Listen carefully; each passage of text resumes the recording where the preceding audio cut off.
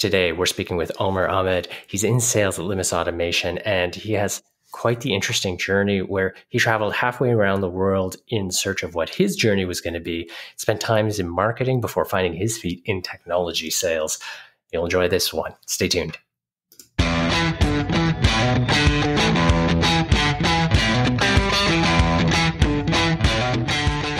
Welcome to Seller's Journey, the podcast where we speak to great sales reps and leaders and share their real stories from start to sales success.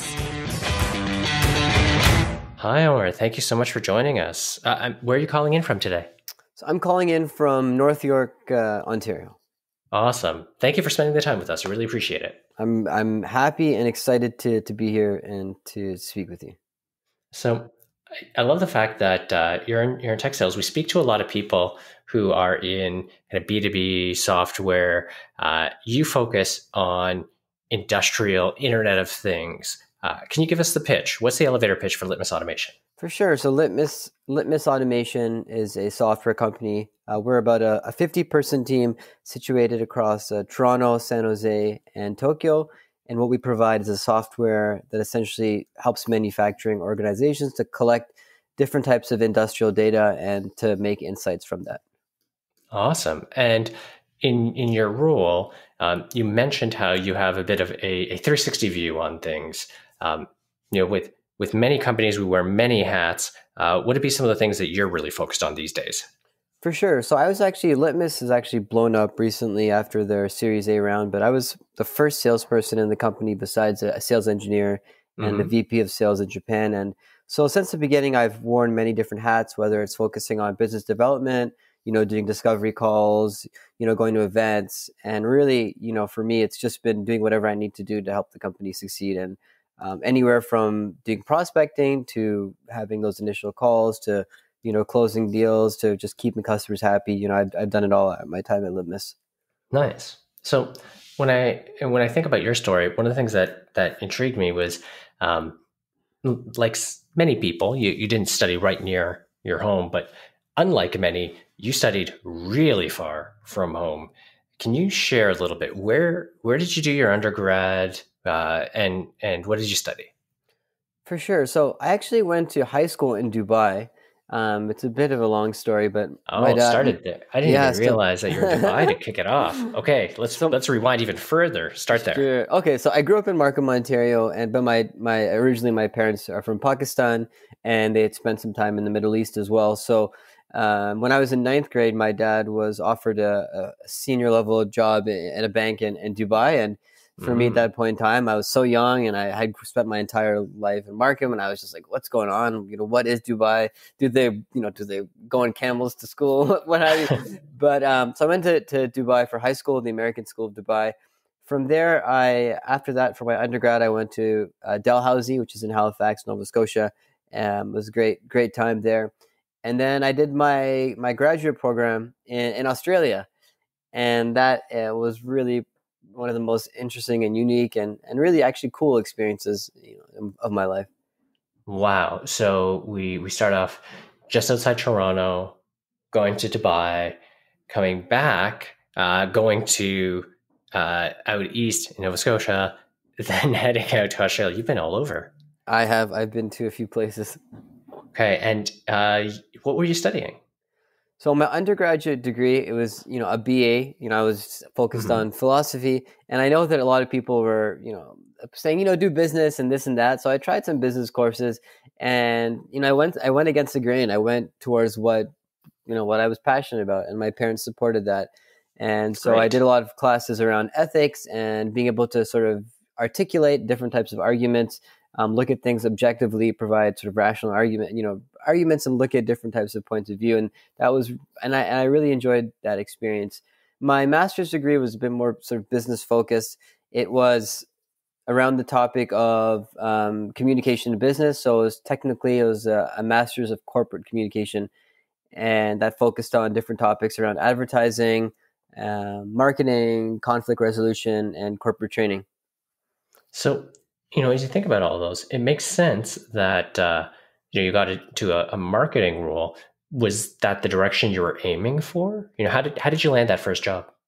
So that's a great question. I decided to start my career in Toronto just because I had grown up there, and at that point in time, sales, at least to my knowledge, wasn't talked about too much, and there was a connotation about sales being really like kind of like live and die, close. And for me, I just thought that marketing was where I wanted to go, just based on online marketing and online advertising really being so big at that point in time.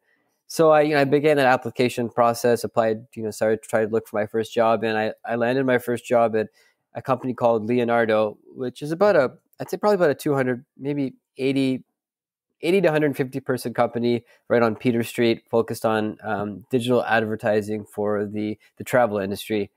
And I was in sort of a marketing coordinator type role. So you've come back, you've had this kind of world view where you've had a chance to see so many different cultures and countries. You've studied communication. You're in a marketing role. A lot of this, it makes sense. It fits together really well. What got you thinking about a role in sales? So I was at Leonardo for a couple of years, and I realized that something was missing from the equation, and I didn't quite know what it is. But after some introspection, I realized that a big part of what I'm passionate about as a human being is being able to communicate with other people, being able to, just have that dialogue and understand other human beings. And in that particular role, and I'm sure that does exist within some marketing type of capacity, but for me, the idea of sales just made sense. It just made sense, and I just decided to try to make that leap and that plunge into sales, because I wasn't really feeling as much passion about what I was doing in that marketing role. So when you came to that realization, and you decided that you're going to be getting into sales, what was that journey like? Was it, hey, quick drop off a resume, you got the job? Was there a big search? What was the journey like? It was a little challenging. It was a little challenging. Yeah, it was a little challenging, to be honest. It was, it wasn't easy, especially when you're so early in your career. It's a lot. The ability to sort of get opportunities is more difficult than it is when you start to have a couple, years on your belt, and you can leverage that experience for a future role. So being able to get your first job in sales is pretty tough.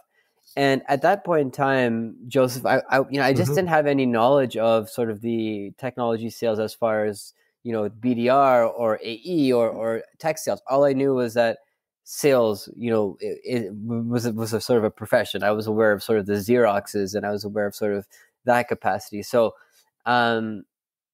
it was unique and it was interesting, but I felt like that was the right place for me. So if we're thinking back to that, you've got more experience, you've got several roles under your belt, you've had this impact at several companies.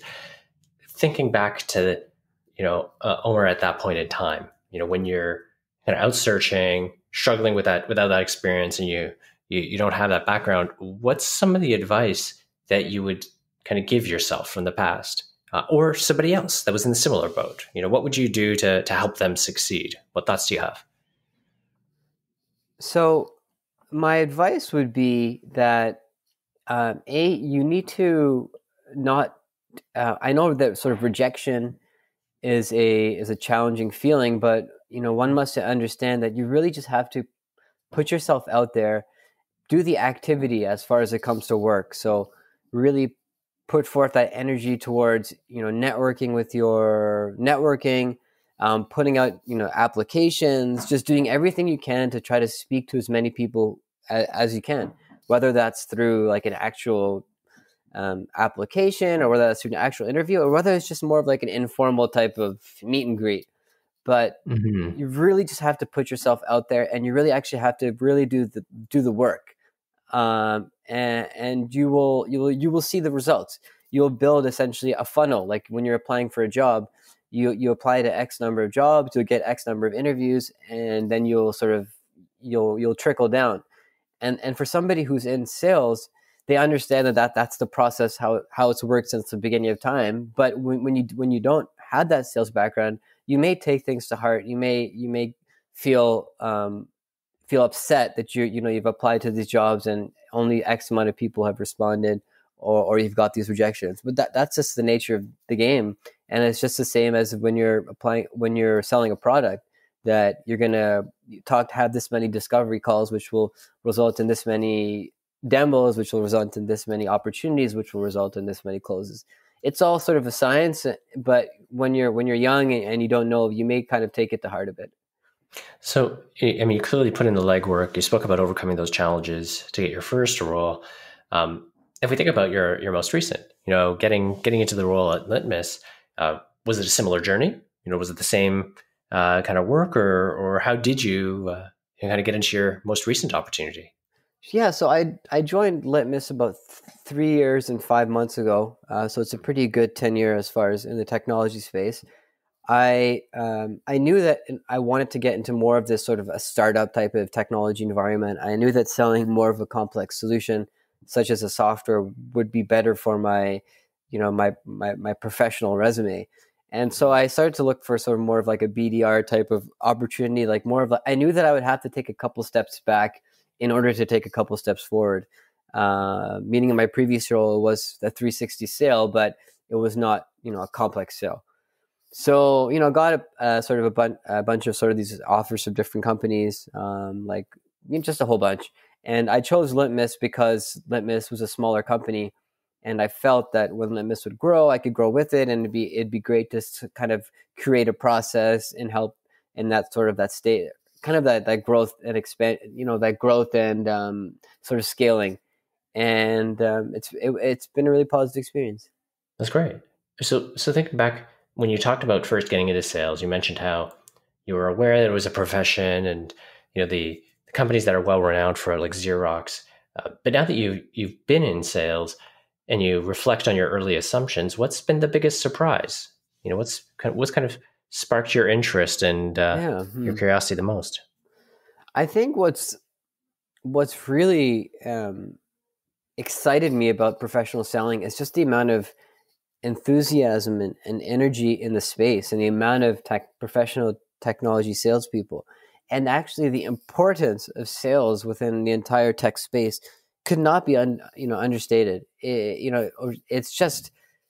is just such an immensely popular and incredible profession right now, and it's just blowing up. Like, if you go on LinkedIn and you look at these different types of companies like Gong.io and Drift and all these incredible kind of companies, there's just such excitement in the space, and it's so wonderful to be a part of a profession which has just so much excitement around it. And it's so important. It's so important for the entire tech space, because you can build the product, but you need to sell the product.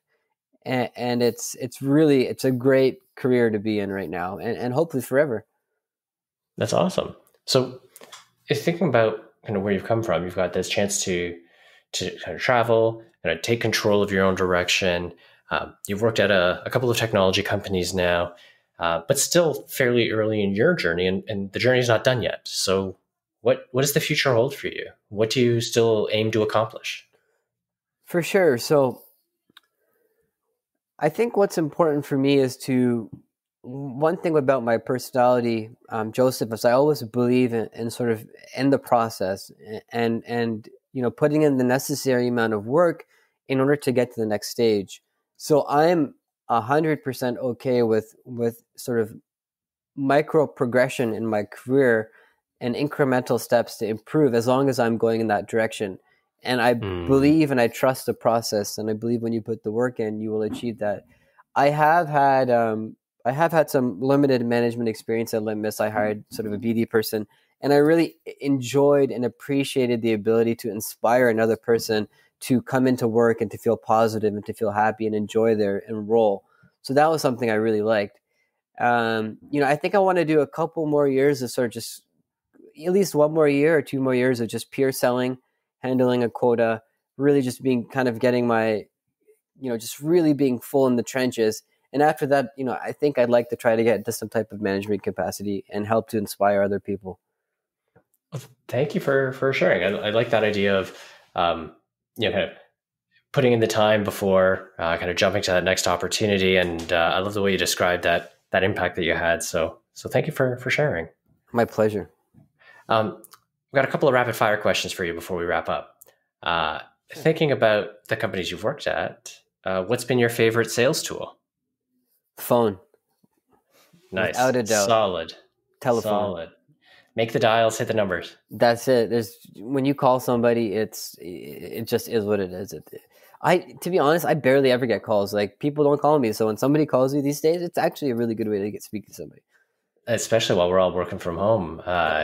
Doubling down on that is good. 100%. Okay. Outside of the office, outside of work, what's your favorite movie? I would say American Pie. Nice. Good comedy. Gotta keep it real.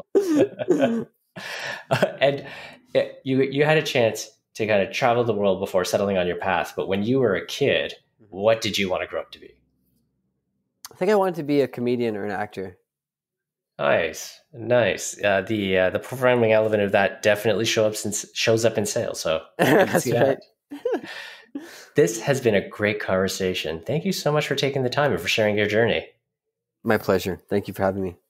Looking forward to our next conversation. Hope you stay safe and have a great afternoon. You too.